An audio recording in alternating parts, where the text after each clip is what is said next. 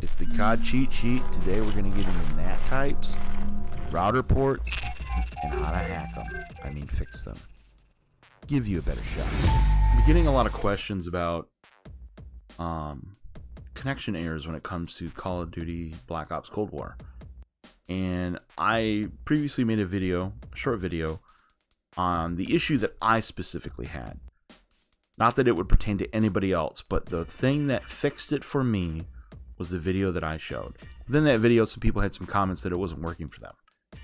So I promised that I would make this video pertaining to how to actually go into your modem and open up the correct ports for your PlayStation, your Xbox, or even your PC.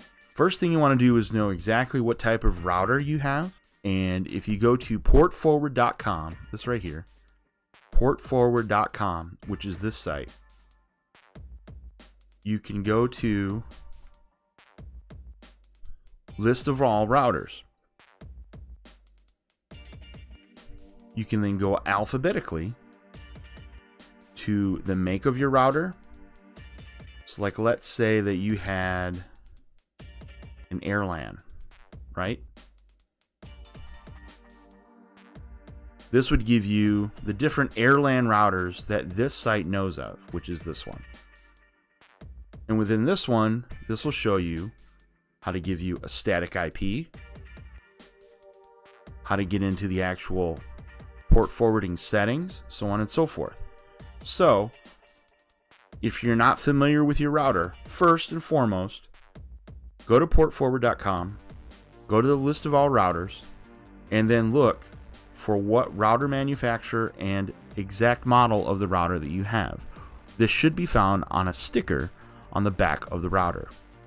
You can then simply Google port forward Call of Duty Black Ops Cold War and look for the link to this site.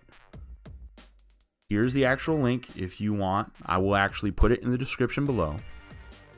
But this will give you all the open ports that you need, depending on exactly what console, even the Xbox Series X and the PlayStation 5. Now, ports are done through TCP and UDP. I won't get into an explanation, they're just two different types. Some of these, as you can see right here, you have to open both the TCP and the UDP port for this specific number. Then you also have what we call chains or blocks or series, which is on the TCP end, these specific ports need to be opened as a series of ports. Some of these are individual ports, like this one right here, 3478. Again, this is on PC, but as you can see, they change depending on what console you go to. Now, naturally, Xbox One and Xbox Series X are going to share.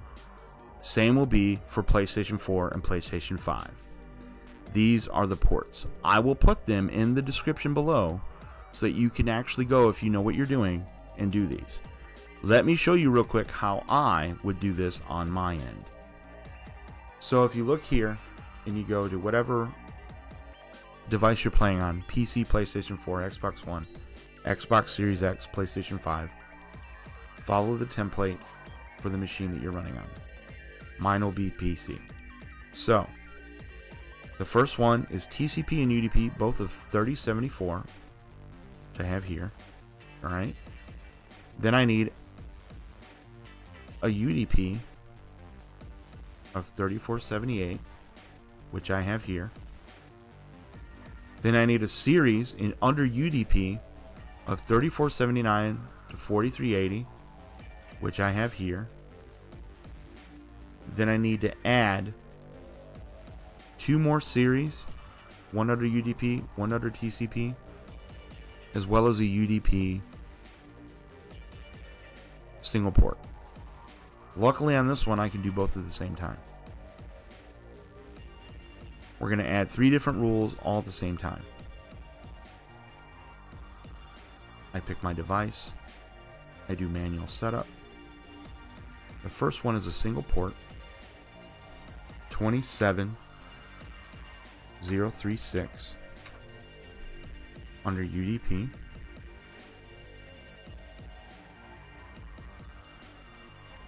then 27,000, 27,031 under UDP, and then 27,014 to 27,050 under TCP. And it's that simple. You add them, you click next, or OK or accept or whatever your router would have.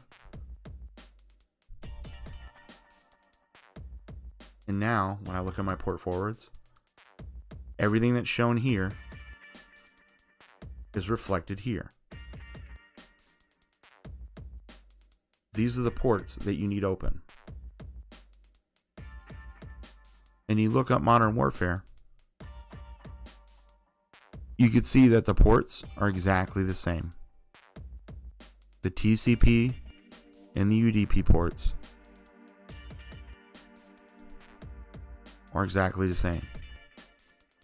But that's it. That's all you need to do. Then after that, shut down your computer, your PlayStation, your Xbox, or whatever. Turn off your modem, your router. Wait about 1 minute. Turn it back on. Let it load back up. Once the modem is fully operational and has all the lights on it that it normally does, turn on your device or your PC. Let it connect to the network and try it out. This should also fix any NAT type issues that you have as well. If this doesn't work, then you need to call your service provider, or you need to get a hold of Microsoft or Sony or Activision, Blizzard if it's pertaining to PC, and get a hold of somebody that will actually walk you through what you might need to do. And maybe there's something that they need to do in order to fix your connection. That's the only other thing that can help. I hope this shed some light. I hope this gave you some kind of insight on what you need to do. Till next time, later haters.